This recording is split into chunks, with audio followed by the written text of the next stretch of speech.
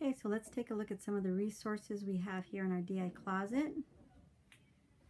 So we've got some can-do games, some language arts games here in reading, as well as some math games.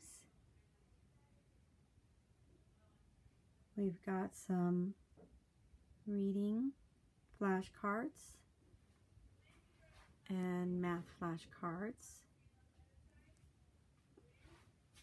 Some hot dots for reading, some hot dots for math, and these are really cool because the kids have a wand and it's self-correcting.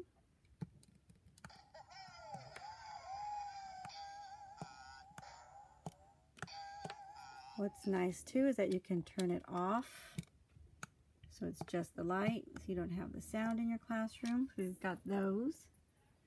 We've got these solve and check slide cards. Here's an example, a fraction one.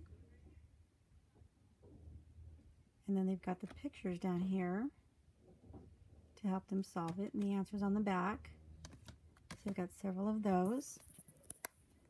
Got some grab and play here for first grade. Grab and play here for third grade. Oh, and by the way, these hot dots and the language arts hot dogs and the subtraction and addition flashcards that are here, we've got a whole bin of wands, so you'll have plenty of those. See what we have on this other wall. We've got some more phonics activities here, as well as lots of reading comprehension. And then we've got these Math Master math games. Got plenty of those. Then we've got some more reading comprehension, sentence, figurative language,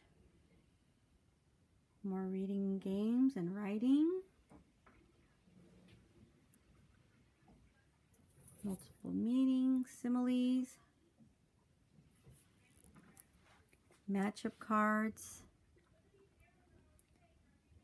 puzzles,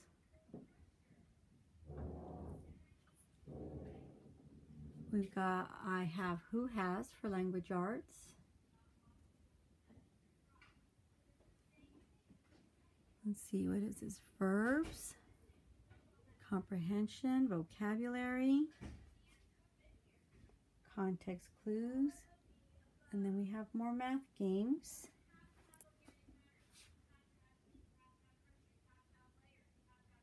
Got this whole Math Masters library, another one.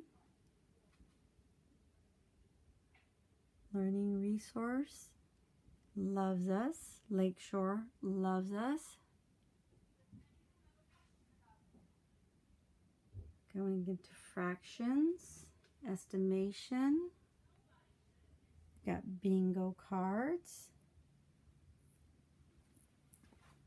more games here, comprehension, more reading comprehension, and then we've got some games for 4th and 5th grade,